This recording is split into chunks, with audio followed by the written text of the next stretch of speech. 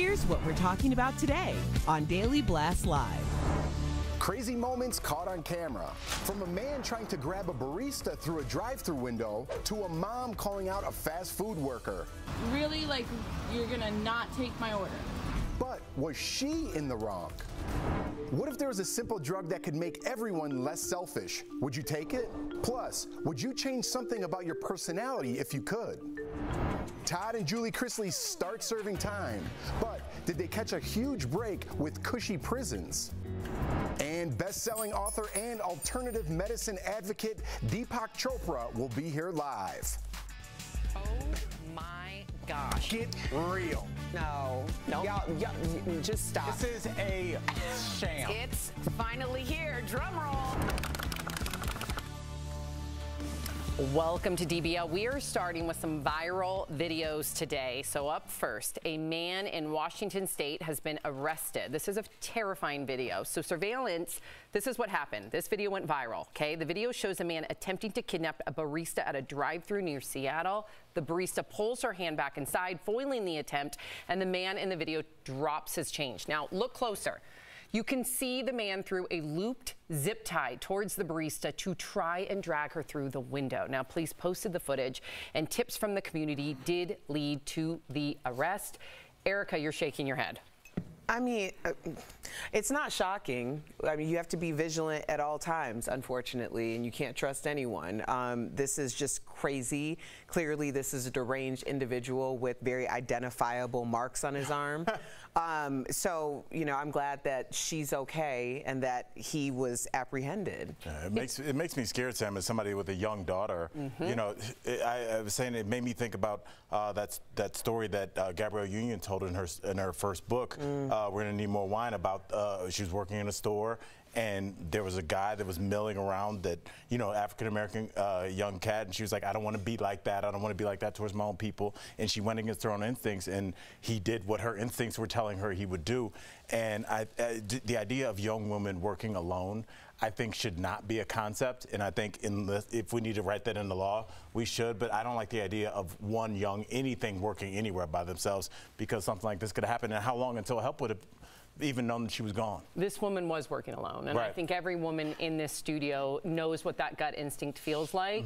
I know that I don't like to be alone in an elevator with a man, and I know that sounds like I'm painting with a broad brush. Whatever. But women have had so many instances since they were young, up until, unfortunately, you know, my mom, she's in her 70s, where you feel like you're prey.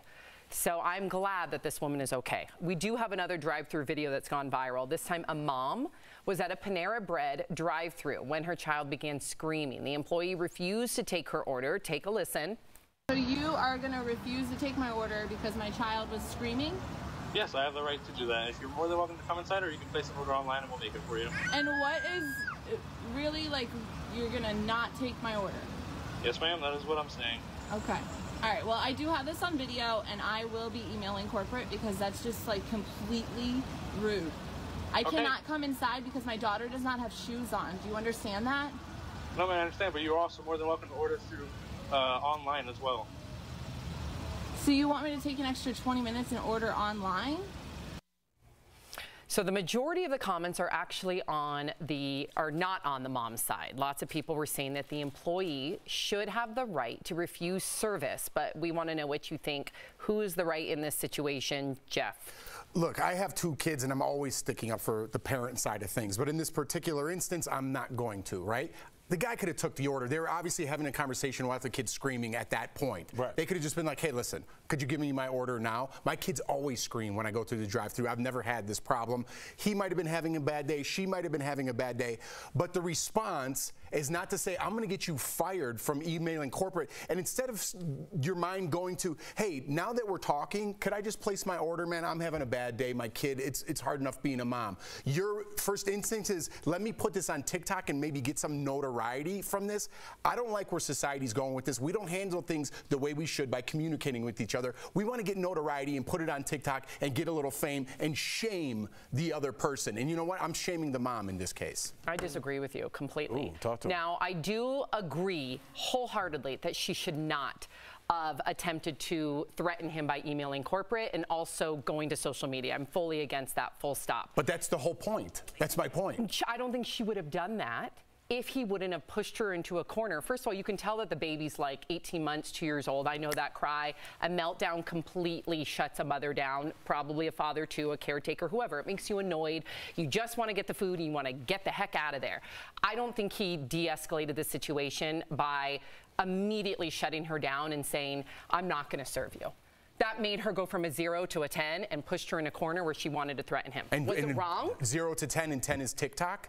I think that's getting wrong. you fired? I think that's embarrassing. Wrong. But what's wrong with him with this power move of I'm not going to take your order? No, I'm with you. It could have been settled. But at this point, they were communicating. Just say, hey, guy, we're communicating now. How about come from a place of compassion? But then once you start to TikTok, you're already escalated to that point. But that happened after the fact, and I don't agree with how. But we don't know what happened before that. We only have that part of the video. That's true, but going off what I see, it would have been great. I've been in so many situations with other parents working in retail, working in drive-thrus, working at Jamba Juice, where I have seen a mother, because I used to babysit, at her wit's end. Right. And I've always come from a place of how can I help?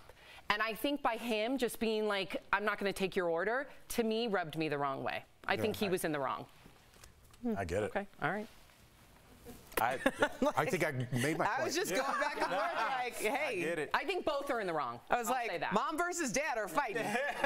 No, I'm a parent too, and I'm always on that side. Yeah, totally. But it's like we can't. TikTok and Instagram aren't the first thing to go to. And like, I'm emailing corporate. You don't even know what that means, loser. That I agree with. Yeah. Okay, so here's another one that I think chaps a lot of people's hides. What year is this? I don't know why I said that. City slicker down there. Do you tip your food delivery drivers, and how much? Well, this next viral video is from a former DoorDash driver who posted videos where he confronts customers who do not tip or tip very little. He called it no tip, no trip. Take a look. You ever heard of no tip, no trip? How much is the tip on this order?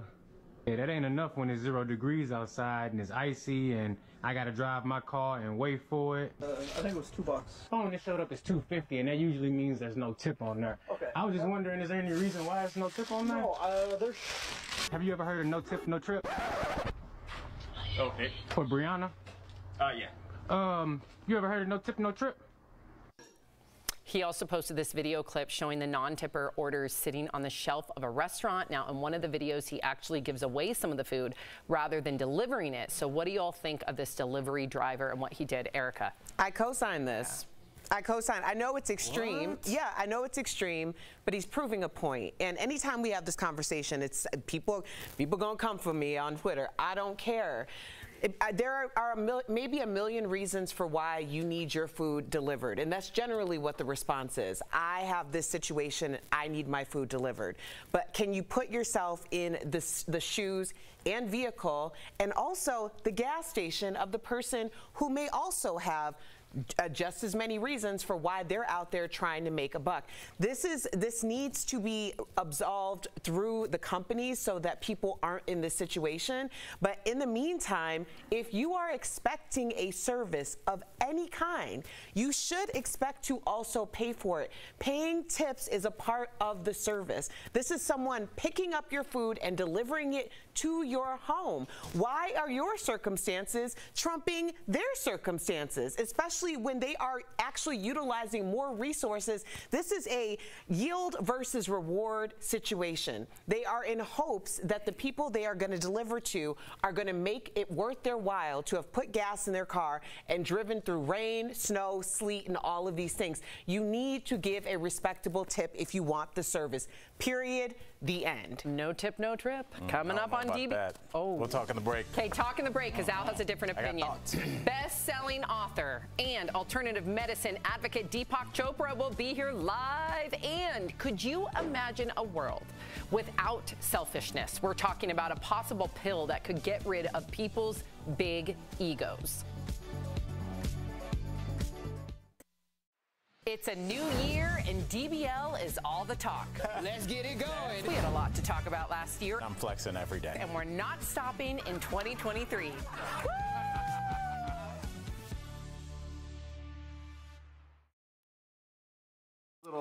So Al disagrees with me on no tip, no trip. I am pro no tip, no trip. Yes, and we need to be, this needs to be said, we are people that have worked in the service industry. For sure. I get it. But I always, I get worried when people start using the tip as their decision as to whether they're going to do their job or not. You hired a service. This is what the service costs. I plan on tipping. But if somebody does not tip, you saying, hey, I drove through the snow, it was raining, I need gas, we call that where I'm from, that's your problem. My problem was I needed food and I used your service. I don't think it's cool to not tip. I think it's actually quite lame. Lame. Yeah. Yes, it's not, yeah. But I do feel like him, first of all, if I open my front door, and I know you feel like this, and somebody's videotaping me already, I'm already not on board with that. And, you know, the idea that this person is like, well, I'm going to decide whether they're going to just give my food away to a rando or deliver it depending on, like, what I've done for them, I just don't like the power dynamic that creates. I get what he's saying. I understand that if I don't tip, my food's going to be the fourth meal that they deliver. It's going to be cold and maybe some fries will be picked out. But I don't think that it's not going to be delivered. But what about the power dynamic of people who believe that it is completely okay to ask someone to perform a service for no money at all? Like you're saying, because you answered my call or because the algorithm gave you my order, then you're at my beck and call? But doesn't the tip come after the service is completed? Generally, and most of them, right? You put your tip in before. Oh, really? So they can see. I've ordered food here before. I'm like, oh my God, I forgot to tip that guy. Like it's like at the desk, and I'll tip him when I get my food, right? Some of them.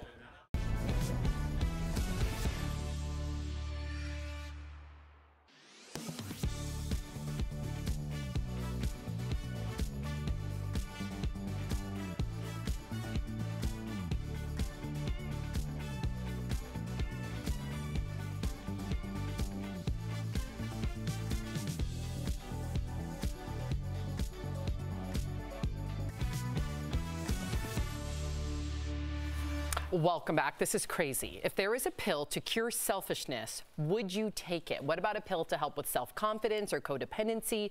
Well, it turns out researchers in Italy have identified a compound they say could actually help make people less selfish. It's not yet a drug, but it could be. So here's the question. If this were FDA approved, would you take it? Albert? I don't know if I would take that. I don't know if I need that. But I would take a pill that allowed me to get out of my own head and just appreciate the situation I'm in. Like any place that I am, Erica, it's always like, yo, I'm hanging out with my coworkers, having a good time. Oh, I got that show tomorrow night. I should prep for that. Wait, I didn't put that on social media. Like I'm never where I am. So that's I would like to just enjoy where I am without the outside thoughts, you know? No, that's really honest and very spot on. I agree with you, Al, on yours. No, and because I also recognize it in myself. Right, that's why I see it in you. Would you take that pill to be present or something else? I would definitely take a presence pill. I would also take a pill that I would actually weigh the opinions of others harder than I weigh the opinions of myself, because no one is harder on me than I am on myself, and folks have tried. They really have. But I'm telling you right now, like if I just cared what everybody else thought versus what I thought about myself, I think I would be in a better situation. Jeff, would you take a pill to change your personality? Yeah, maybe a little bit, to tweak it. What would it be? Mine, anger and then letting things go, right? Like I walked in a bathroom yesterday and there was 3 urinals and the guy in front of me went in the middle. It's like, dude, so go in the left or the right, don't go in the middle. And I thought about that for like a half hour. I love that. It's like, dude, I couldn't even focus on the rest of my day. I'm like, why'd that guy go in the middle? Right. Does he not know what's happening in life? Yeah, that's you know what I'm saying? Sam? Yeah. hey, I'm already on antidepressants. So yeah, I definitely, give me more pills to just be as calm, cool, and collected as I can be. Right. It's hard being like a parent. I feel like my whole challenge as a parent is deregulating myself so I can help regulate them. So I want a deregulation pill. Well, I mean, dysregulation, dysregulation pill. Or maybe a pill to help you out with sayings. I'm not. I am not trying to endorse anything here, but do we think that this is why people do take drugs? Because when they're at a nightclub or something, people do take drugs because they want to feel that, to just get away for a second? It's escapism. Yeah. Of course. Yeah, that's exactly what they're doing. So they make these pills? Yeah, they do. Okay. They're just not endorsing it. regulated or deregulated or dysregulated or whatever it is. Hey, give me those dysregulated pills. Coming up on DBL, we're so excited because Deepak Chopra will be here live. There he is. We can't wait to talk with him coming up next.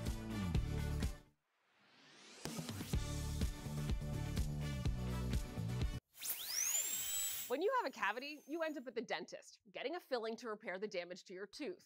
You often have two options: a tooth-colored composite filling or a silver-colored dental amalgam.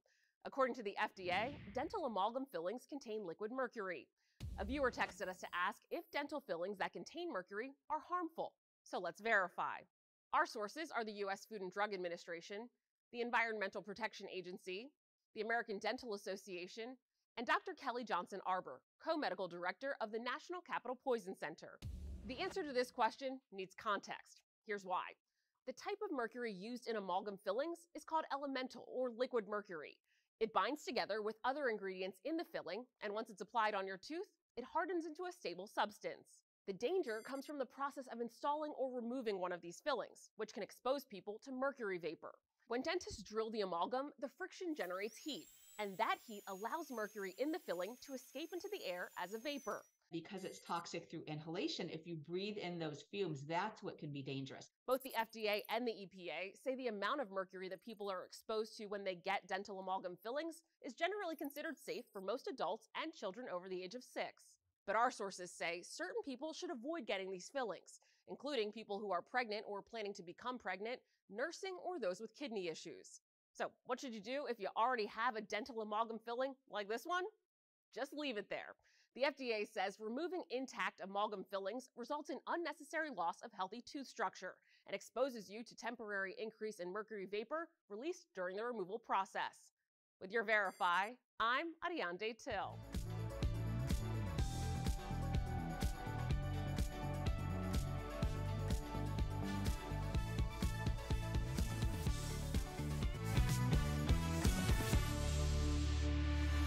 Welcome back to DBL. Our next guest has been paving the way in alternative medicine for the past 30 years. He's a New York Times bestselling author and joins us to talk all about his newest book, Living in the Light, Yoga for Self-Realization, which is the ultimate guide to an exciting and enlightening future. So please welcome Deepak Chopra. Yes.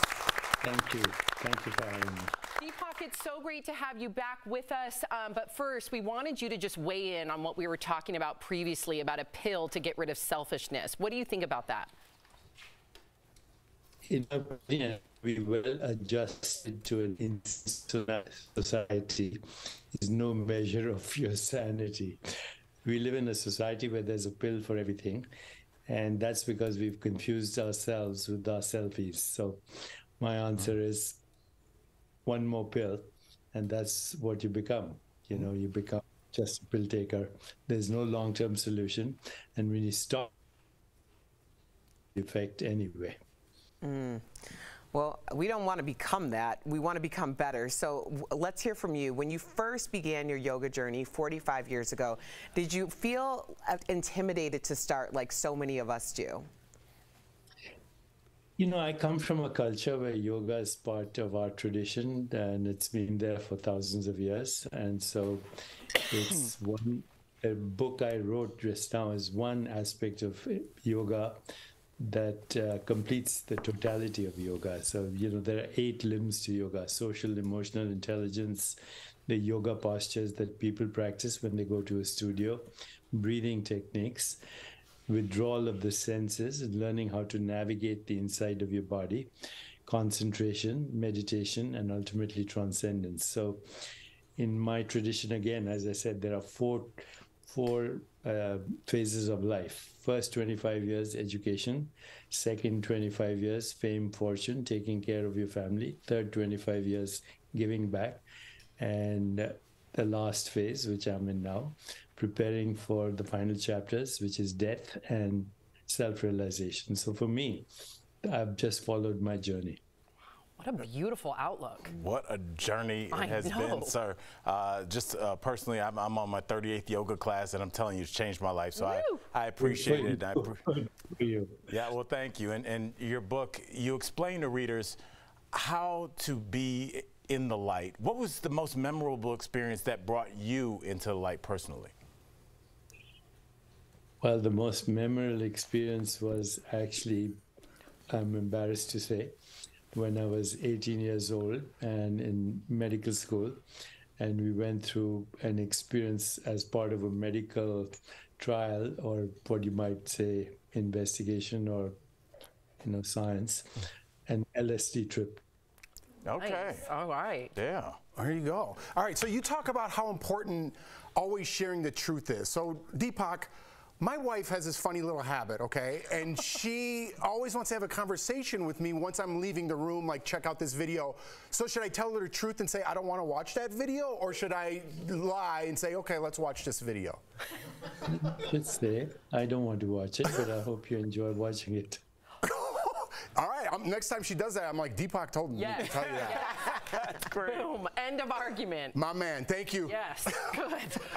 Okay, so Deepak, we saw you address world leaders, comparing them to gangsters. Is there anyone you feel represents what a true leader looks like? Well, Martin Luther King Jr., a true leader. Nelson Mandela, true leader. Mahatma Gandhi, true leader. Abraham Lincoln, true leader. There are many, but right now I think the only two people I can think of is the current Prime Minister of Ireland and the Prime Minister of New Zealand. They're low and very effective and honest and truthful. I was waiting for New Zealand. I was waiting. I love her leadership. Jacinda. Love her. Exactly. Well, you do great work through your Never Alone Foundation for Suicide Prevention. How can loved ones help this younger generation feel seen and heard?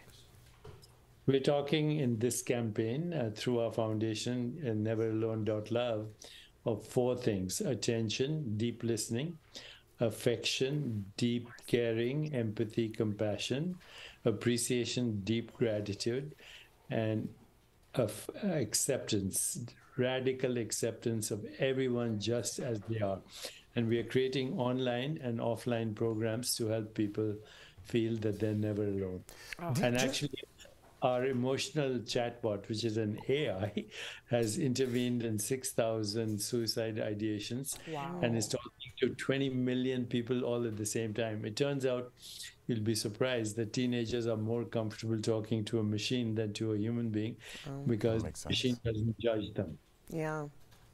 That was powerful. We could listen to you all day, Deepak. Thank you so much for joining us. DBL Nation, make sure to pick up a copy of Deepak's newest book, Living in the Light, and visit neveralone.love for suicide prevention. Also, you don't want to miss the NFT collection Deepak is launching tomorrow. To learn more, visit nft.time.com. We'll be right back. Thank you. Thank you very much. Thank you.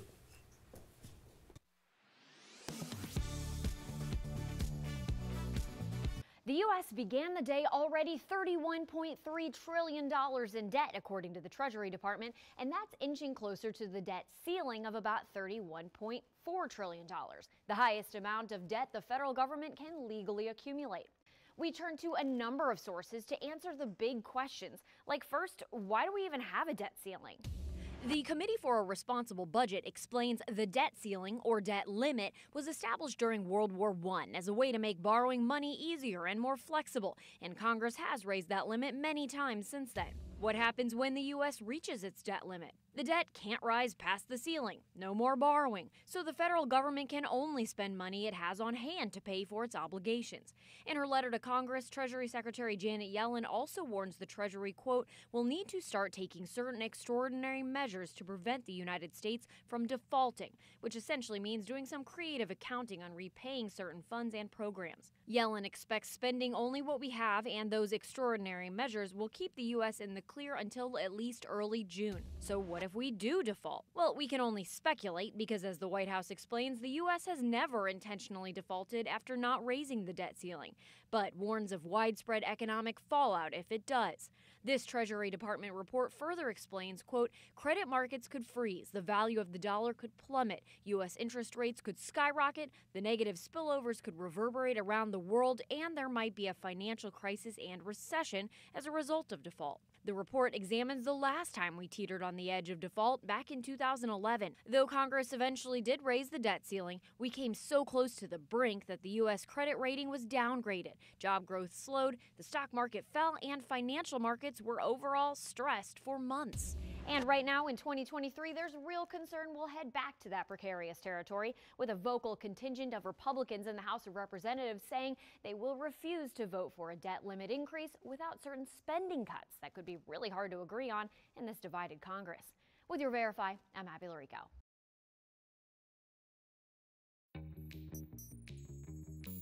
Publicly releasing tax returns has been a tradition among presidents since Richard Nixon. Donald Trump broke that tradition, his returns only recently being released last December after a years-long congressional investigation. Verify viewer Scott wanted to know whether Joe Biden has resumed the practice. So, Scott, let's verify. Has President Biden released his tax returns? Here are our sources. Before the 2020 election, Biden posted his tax returns dating back to 2016 on his campaign website. Since taking office, he's posted his returns on the official White House site. He released his 2020 returns in May of 2021 and his 2021 returns in April of 2022. Vice President Kamala Harris's returns are also available on the same sites. So, yes, we can verify President Biden has released his tax returns. Another source of controversy when it came to Trump's taxes was whether they were audited by the IRS, something that the agency has done since Nixon. That congressional investigation found the IRS hadn't done those audits most years of Trump's presidency. But since Biden took office, the White House has told reporters the audits have resumed. With your Fast Fact, I'm Casey Decker.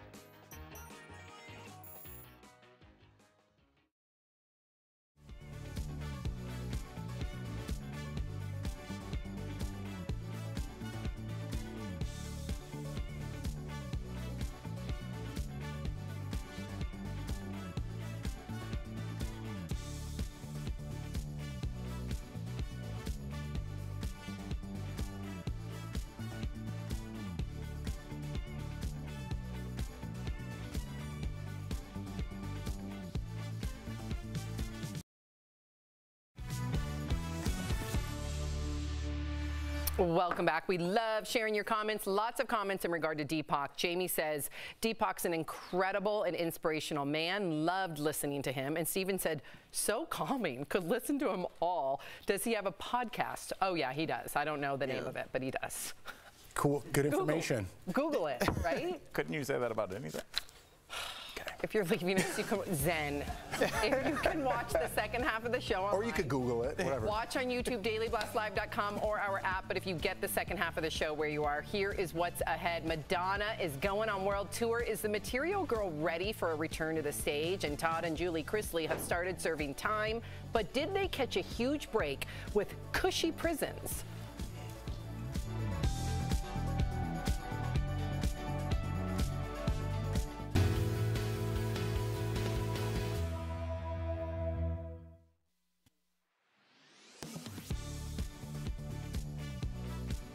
Cupcakes, pancakes, omelets, any recipe calling for eggs seems to require a little extra lettuce right now. Queries for why are eggs so expensive are a top search topic online.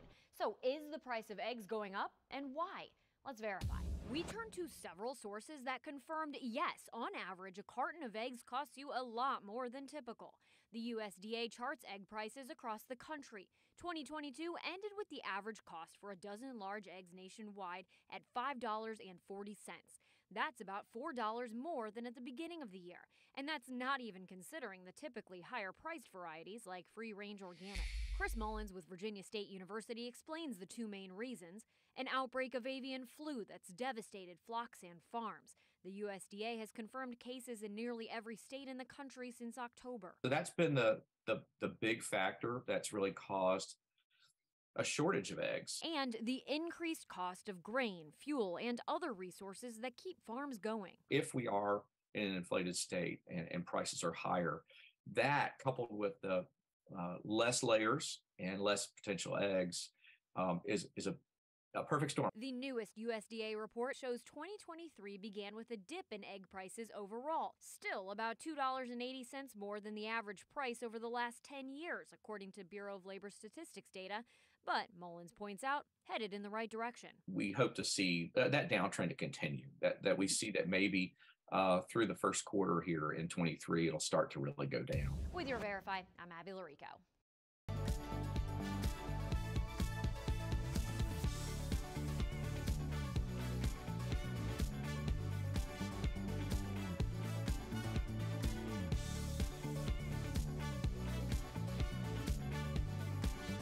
This is Daily Blast Live. We're talking about what you're talking about. Oh my gosh. Get real. No. Nope. Y'all, just stop. This is a sham. It's finally here. Drum roll. Welcome to DBL. So Todd and Julie Chrisley have reported to prison. The Chrisleys were convicted in June of defrauding banks out of more than $30 million. Julie, who was sentenced to 7 years, was supposed to report to a federal prison in Florida, but instead she went to a federal medical center in Kentucky that has an adjacent prison camp. And it's not clear why she's at the medical facility or how long she will stay there. Now, meantime, Todd reported to this minimum security prison in Pensacola, Florida, where he will spend the next 12 years. Todd's prison life will include waking up at 4:45 a.m. before heading off to his work assignment. The prison also includes TV rooms, a theater, and outdoor activities. Erica, what do we do with non-violent criminals? Is this too cushy, or should they be with violent criminals? I don't know that, Sam. I just know that listening to the depths of their crimes on, shout out to the Bravo Docket podcast, speaking of podcasts, is alarming. It's alarming. Enlighten us in our audience about just the highlights. Well, essentially, they did cut and paste jobs on bank statements and documents, literally scrapbooking, and saying that they had money that they didn't have in order to parlay loans from one community bank, and I'm saying community for a reason, one community bank to another. And taxpayers had to pay for that, and people in that community had to pay for that. And here they are, high on the hog, flaunting their wealth on television. And I think people really need, we say that punishment is a deterrent. It's a deterrent and a call to other people who think that this might be a way, like, oh, if I can live like this for X amount of years, then maybe I could do 7 years in a cushy prison. Like, that's not a cakewalk. And also, the idea of restitution is a very real thing. We see this with Jen Shaw and her sentencing from Real Housewives of Salt Lake City. Not only everyone's like, oh, 6.5 years, that's not a long time to be in a cushy facility, but also that's 6.5 years plus $6.5 million in restitution. That's more money than she actually made. So was it worth it? That's a deterrent. Now, let me ask you this really quickly. I have to follow up with Jen Shaw, because a lot of people were saying Jen Shaw defrauded elderly people. Yes. And she got less time than the Chrisleys. I don't know. I can't speak to the nature of why that would be. I just know that they're both pretty egregious. Jen Shaw not only defrauded elderly, she also defrauded people with dementia, like people who were unable to even give that type of approval for her to be taking money out of their, credit cards and accounts. So should Jen Shaw be in a maximum security prison with hard criminals? I don't know. Right. Okay. Well, I really don't. Do you think so? Does any? You were going to say? Well, Jeff, I was just going back and forth with the maximum security. Is it to punish, or is it that we're worried about her escaping? I don't think that's the issue. That's why they have El Chapo and people like that in the supermax kind of situation, because he's escaped from prison. If we're talking about people that we're worried about being violent in jail. I understand having them in a different place, but first of all, that doesn't look like a cakewalk, even though I still feel like it's too nice for what they did. The dementia, we talk about separating violent and nonviolent. That's violent to me. That's on the same page. To go after somebody's that's infirmed and can't make decisions. How is that any different than knocking somebody out and taking their wallet from them? It's really it's a disgusting act, and maybe we need to start looking at it like that rather than just like whether you used a gun or not. Great point. All right, so you guys, great news. Madonna is going on her 12th world tour. She made the announcement in a unique video with some of her pals like Jack Black, Lil Wayne, Amy Schumer. Watch. Tropical on the island breeze, all of nature wild and free. This is where I long to be, La Isla Bonita. Wait, hold up. That's a lot of songs. It's a lot of songs. You think people would come to that show? I'll be there. Well, I'll be there. Oh, there? yeah, I'm there. There? Okay, so the answer is Yes. That's not an answer. Madonna, who is 64, has been going on tour since the mid-'80s. Her Blonde Ambition tour in 1990 made over $60 million. Her last two tours were back in 2016 and 2020. But this is the greatest hits tour, Jeff. Are you going to go, or do you want to go if it was not super expensive? No, I'm not going. What? But I was just thinking, like, sitting at that table, how many people didn't know the words to that when Madonna started singing, and they're like, and they just, like, did the beat. You don't know the words to that song. But we all know the song. Do you know the words to the song? Mahasa Bonita. Exactly. You don't know. Exactly. Yeah. But yeah, I won't be going. Tickets are like $1,000. I mean, for me, it's not my bag, baby. Erica, I saw you singing and jamming. I'm not gonna lie. I'm not gonna lie. When we first talked about this early this morning, I was like, oh, okay, that's cool. And then when I like saw it and heard it, I'm like, I might have to save my little dollars. I think so too. I mean, it's like the suit. It's really.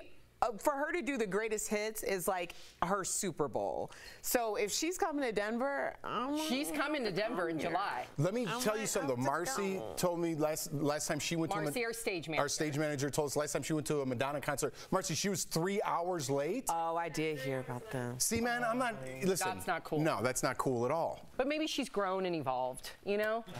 How cool was her outfit? The gloves, the fingerless gloves, the jewelry. I felt like she looked a little strange. Well, she's had work done, but I think she likes that avant-garde look. I think she looks cool. Sorry. Avant-garde? Where's her eyebrows? Avant-garde. It's That's a like a Is she thing not now. having? Not having like eyebrows is a thing. People are bleaching their eyebrows like blonde and very light colors. That frightens me. I know. Like in a way, like for real. Like when I can't see someone's expression, you know, like if I'm like, hey, what's up? Like, you know, like I'm curious, right? If you just have no expression, I'm not down with that. You, so I tattoo my eyebrows on. Well, good for you. Then we'll never have that problem. Yeah. It's a good thing. What do you mean, ho, ho, ho? We're proud. What are you, Santa? We were just having a thing.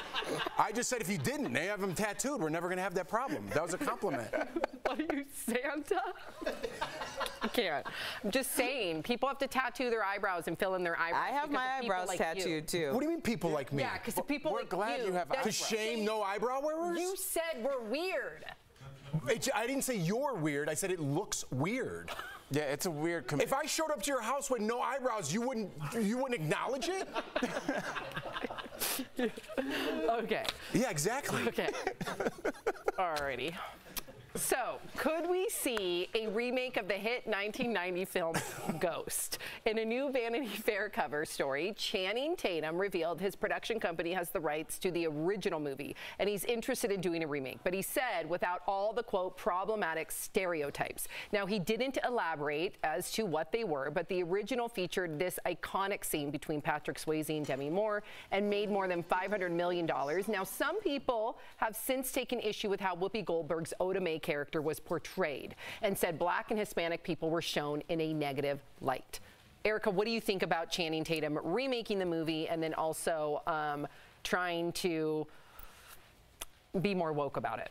Or evolved, I should say. I'm going to be really honest. I remember parts of the movie, but most specifically, I remember Whoopi Goldberg in the movie, but I can't tell you details about it. And I think if we go through most movies that were made in that time and up until like yesterday, you are going to see that very stereotypical play on people of color, period. And that is something that we need to be very, not only mindful of, but we do need to be proactive about making sure that people aren't stereotyped based on the color of their skin. If there is going to be a negative character, that character can look like anyone.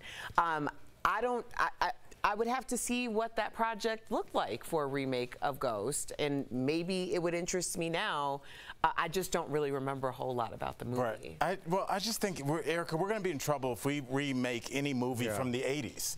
Any song, any nursery rhymes. Ring Around the Rosy was about what, the Black Plague, or everything from back in the day was problematic in one way or another. And if we are going to go back and give an accurate portrayal of that time and tell of that time, it's like the same way of saying, you know, Biggie's from Bed-Stuy. And if we're telling his life story, would there be some people on his block that were painted in a negative way? Would they probably be African American or brown folks? Probably. But if we did that story now, Bed-Stuy is a neighborhood that nobody in this room could afford to live in Brooklyn. So do we want to tell that story, or do we want to tell how it was when people lived there? So that's the decision that we need to have anytime we start talking about remaking movies, because we're in this weird thing as a society where anytime we start looking back in the past, we want to pick it apart. Now there's documentaries about Hugh Hefner and the Girls Gone Wild. Yeah, it was all terrible, but we were all a part of that. People all bought that. People all watched that. Yeah, but we've evolved. Yes, but now going back and picking it apart, I think that's more like self-flagellation. You had me up until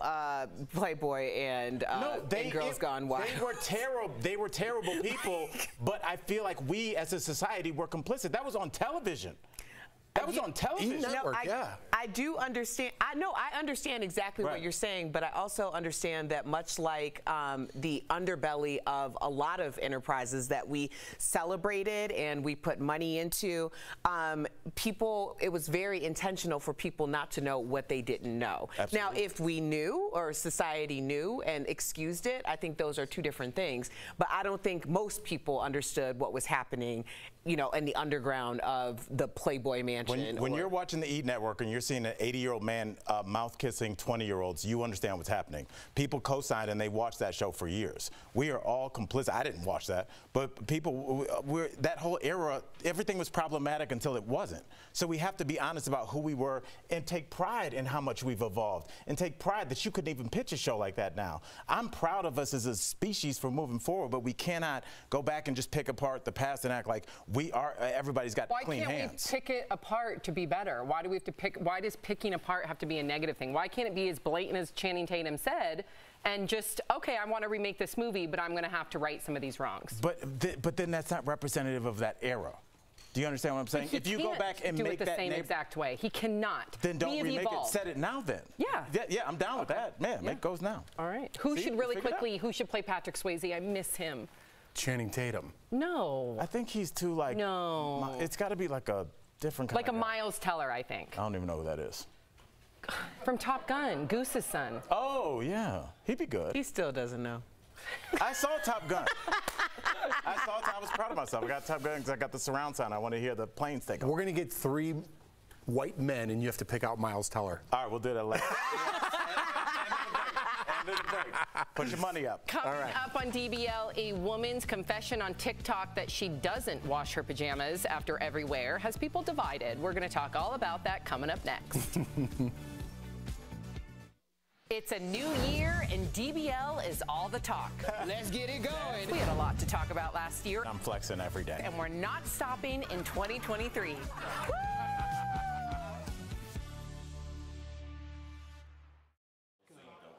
All right, Erica. Thank you. Yes. Explain to me, I'm a person that's never seen a movie, explain to me what Ghost was about.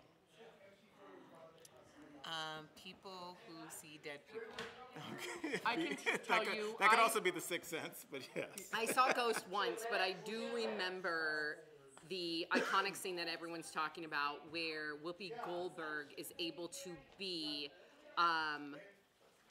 A conduit. Oh, that's no. She'd go into. Yes. become So that. yeah, what do you call A it's medium? not a medium, it's a conduit? I said conduit. Because you'd speak for that person, right? Right. So Yeah. she That's right. was able to like It's okay. so Demi Moore lost her husband. And in order for her to reconnect with Patrick Swayze, who's a ghost, who's passed on, she had a romantic moment with Whoopi Goldberg. And in the movie... Can the explanation be longer than the movie? Because I think we're about to find out. Huh? I know her. I was going to get to that part. But at first I just wanted to talk about how Whoopi Goldberg became... Yes. Her explanations have an intermission. What was the original question? I don't even know. Yeah, man, we're so far past that point. Why her life's in danger? Somebody just... The same guy that killed her husband, right? Yeah, it was like the Wall Street guy or his best You friend. said you never saw it. I saw Ghost. You said you've never seen it. I've seen Ghost. Dedicates with Whoopi Goldberg to try. You just said I didn't see Ghost. I've never seen Dirty Dancing. I never mentioned Dirty Dancing. Earlier today, you were talking He did. This is embarrassing. Jeff got in an argument with me off camera saying, Channing Tatum for sure will be in it. He can dance. And I said, but there's no dancing in Ghost. And then he said, yeah, remember the part where they're on the log? And I go, that's Dirty Dancing. That story's false and made up. And I'm offended by it. Yeah, go. Never happened.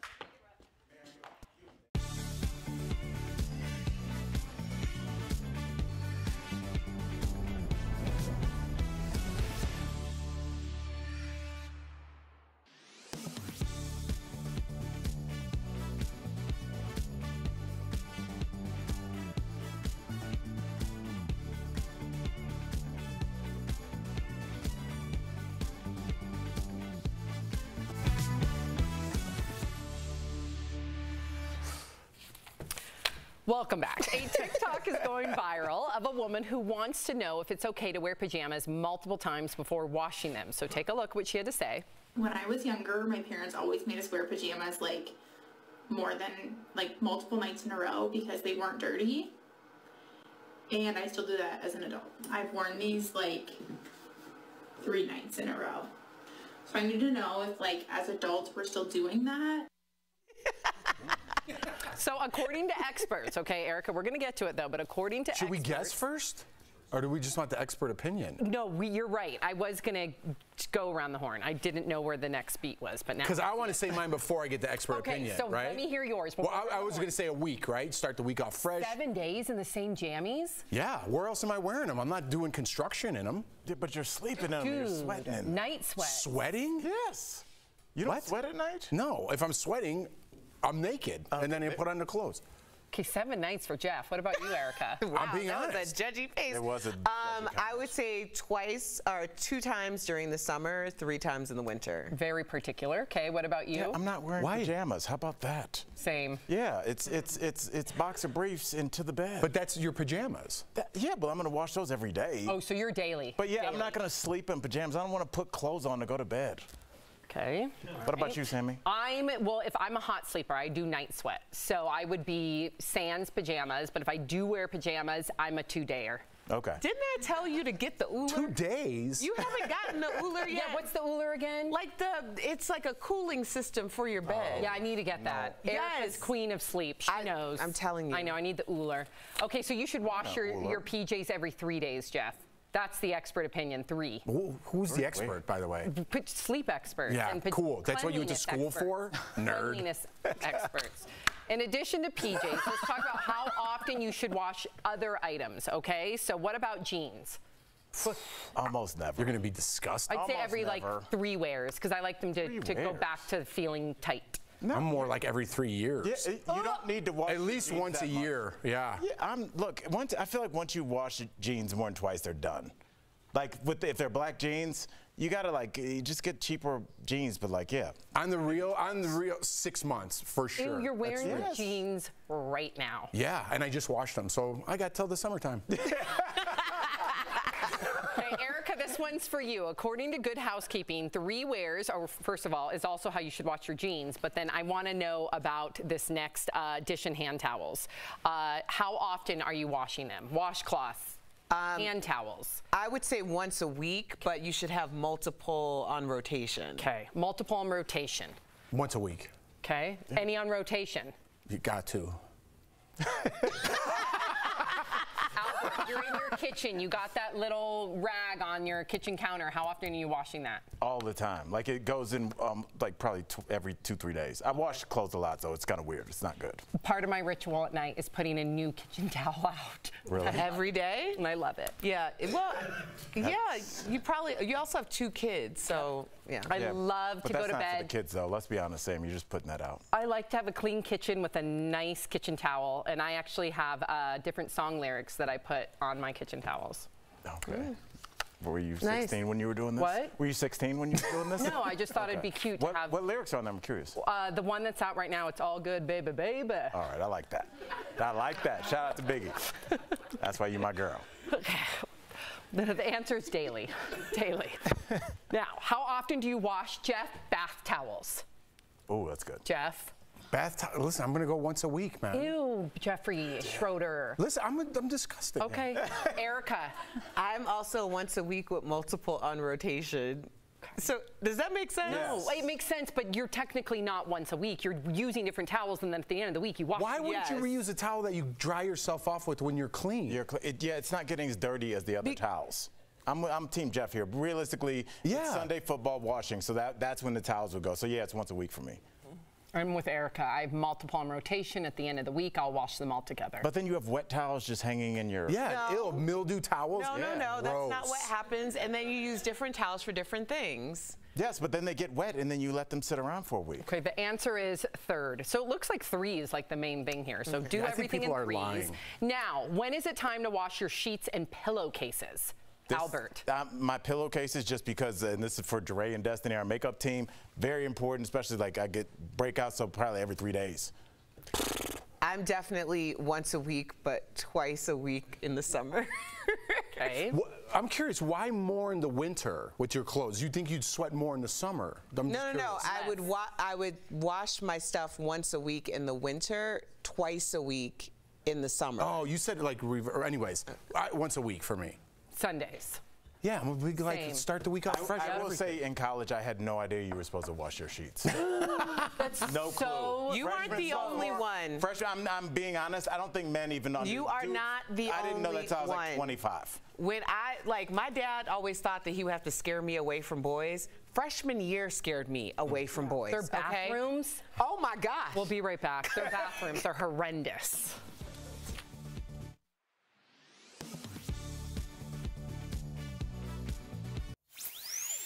When you have a cavity, you end up at the dentist, getting a filling to repair the damage to your tooth. You often have 2 options, a tooth-colored composite filling or a silver-colored dental amalgam. According to the FDA, dental amalgam fillings contain liquid mercury.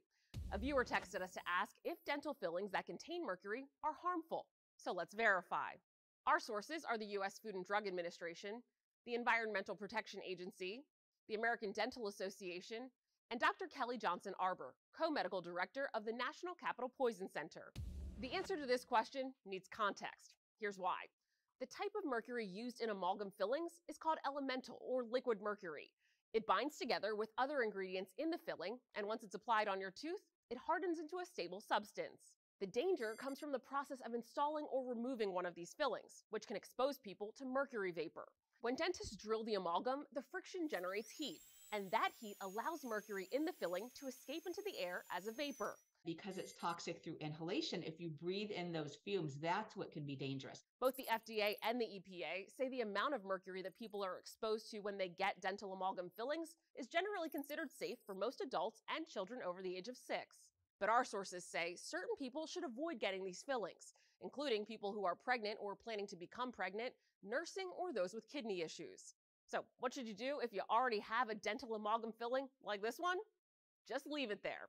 The FDA says removing intact amalgam fillings results in unnecessary loss of healthy tooth structure and exposes you to temporary increase in mercury vapor released during the removal process. With your Verify, I'm Ariande Till.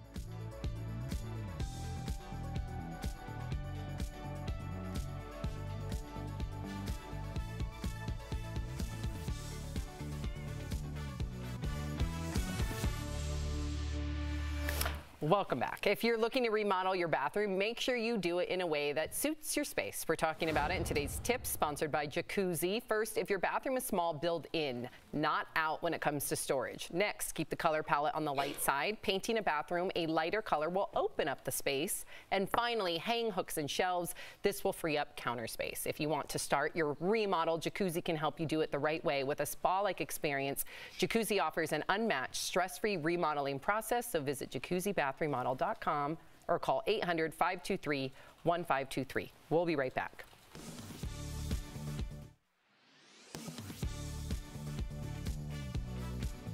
The U.S. began the day already $31.3 trillion in debt, according to the Treasury Department, and that's inching closer to the debt ceiling of about $31.4 trillion, the highest amount of debt the federal government can legally accumulate. We turn to a number of sources to answer the big questions, like first, why do we even have a debt ceiling? The Committee for a Responsible Budget explains the debt ceiling, or debt limit, was established during World War I as a way to make borrowing money easier and more flexible, and Congress has raised that limit many times since then. What happens when the U.S. reaches its debt limit? The debt can't rise past the ceiling, no more borrowing, so the federal government can only spend money it has on hand to pay for its obligations. In her letter to Congress, Treasury Secretary Janet Yellen also warns the Treasury, quote, will need to start taking certain extraordinary measures to prevent the United States from defaulting, which essentially means doing some creative accounting on repaying certain funds and programs. Yellen expects spending only what we have, and those extraordinary measures will keep the U.S. in the clear until at least early June. So what if we do default? Well, we can only speculate because, as the White House explains, the U.S. has never intentionally defaulted after not raising the debt ceiling, but warns of widespread economic fallout if it does. This Treasury Department report further explains, quote, credit markets could freeze, the value of the dollar could plummet, U.S. interest rates could skyrocket, the negative spillovers could reverberate around the world, and there might be a financial crisis and recession as a result of default. The report examines the last time we teetered on the edge of default back in 2011. Though Congress eventually did raise the debt ceiling, we came so close to the brink that the U.S. credit rating was downgraded. Job growth slowed, the stock market fell, and financial markets were overall stressed for months. And right now in 2023, there's real concern we'll head back to that precarious territory, with a vocal contingent of Republicans in the House of Representatives saying they will refuse to vote for a debt limit increase without certain spending cuts that could be really hard to agree on in this divided Congress. With your Verify, I'm Abby Larico.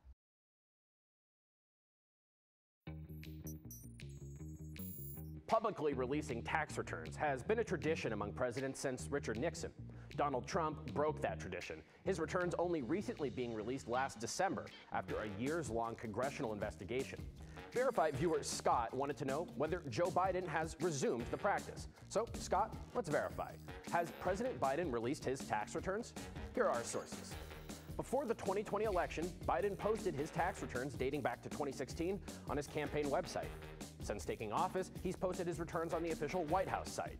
He released his 2020 returns in May of 2021 and his 2021 returns in April of 2022. Vice President Kamala Harris's returns are also available on the same sites. So, yes, we can verify President Biden has released his tax returns. Another source of controversy when it came to Trump's taxes was whether they were audited by the IRS, something that the agency has done since Nixon. That congressional investigation found the IRS hadn't done those audits most years of Trump's presidency. But since Biden took office, the White House has told reporters the audits have resumed. With your Fast Fact, I'm Casey Decker.